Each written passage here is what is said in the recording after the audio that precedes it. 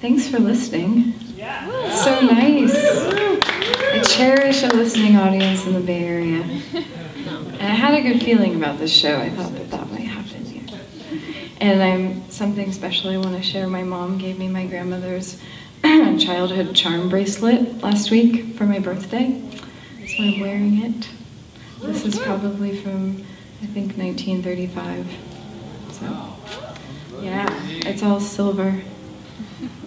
So my name's Emily Jane White, and my grandmother's name was Jane. So my middle name is her first name.